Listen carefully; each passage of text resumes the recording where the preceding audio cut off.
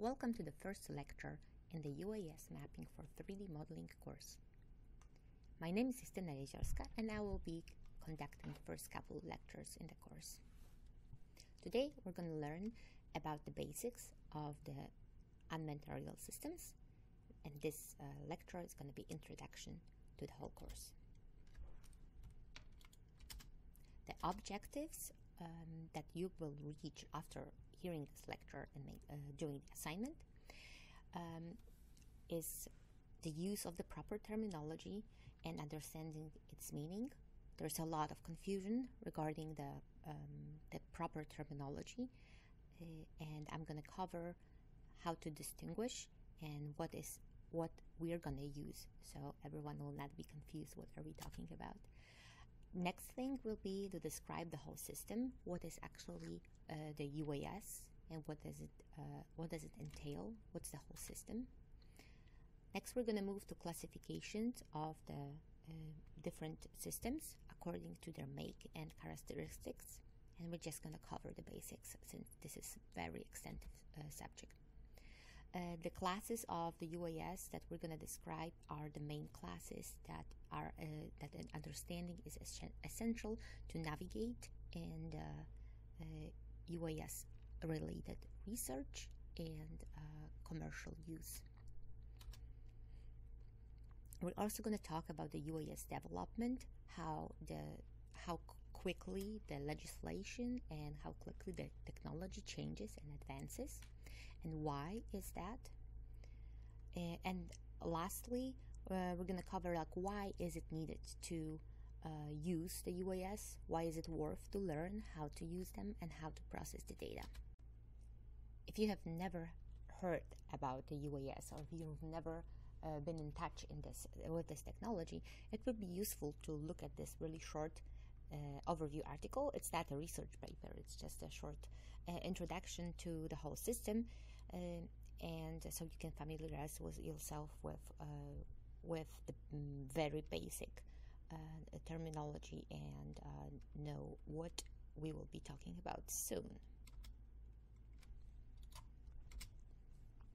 To clarify the confusion about the names, you will see a lot of UAS, UAV, and you also for sure heard a word drone from the media.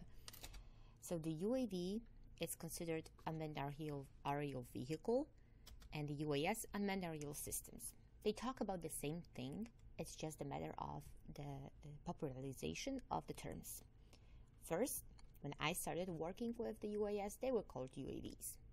Then, especially in the scientific community, it was moved into the direction of using UAS because it reflects better the complexity of the system.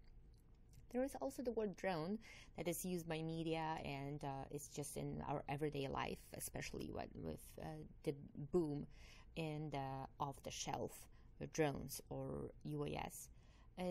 Drone, it can be extended into dynamic remotely operated navigation equipment. I'm not sure what was first, the word drone or its explanation.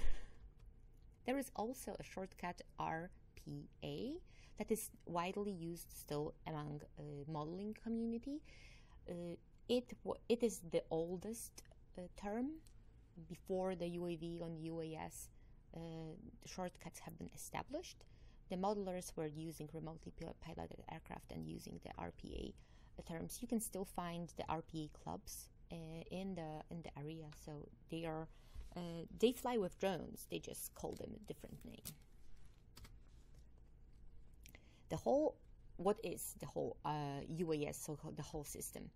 It means that it's unmanned, so there is no person on board of the aircraft. It doesn't mean that it flies by itself. It is operated by an automatic or a remote control. It is an aircraft, so it flies. It is in the air. And it is a system, so it consists of a lot of elements.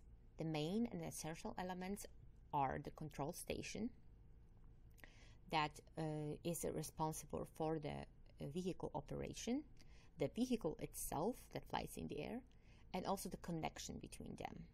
The control station can be an autopilot, or it can be a remote control.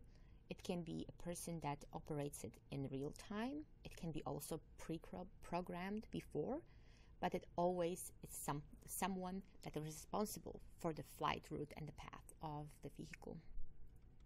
There are also a lot more elements for the system because of the variety of designs and the complexity of the UAS. There can be some elements that are related to the safe operation. There can be support equipment. There can be the flight termination systems, launch or recovery equipment, especially with the bigger UAS. There are also payloads that are essential for us for the course, because payloads is the part of the system that collects the data. That is our main focus on the course. We are going to deal with the data. So once again, the essential elements is the aircraft itself, the control station, and the data link that connects one with the other. There is a confusion also about what does the unmanned aerial vehicle entail. Is it everything that flies and doesn't have a person on board? Not. The community agreed that this will not include the missiles, weapons, and exploding warheads, but it will include all classes of airplanes, helicopters, airships, and power-lift aircraft. It also doesn't include the traditional balloons and rockets and unpowered gliders. Although the first aerial imagery was taken from the balloon, what could be considered a flying vehicle and without a person on board, but right now we don't consider balloons as the UAVs or UAS. Even the whole UAV acronym, if you would like to know what does it stand for, it can be unmanned aerial vehicle, aerospace vehicle, air vehicle, autonomous vehicle. If you want to know more about the whole argument about the terminology, there is a short article that say don't use the D word. They're UAVs or RPAs, but definitely not drones. That was written in also that's not a scientific paper.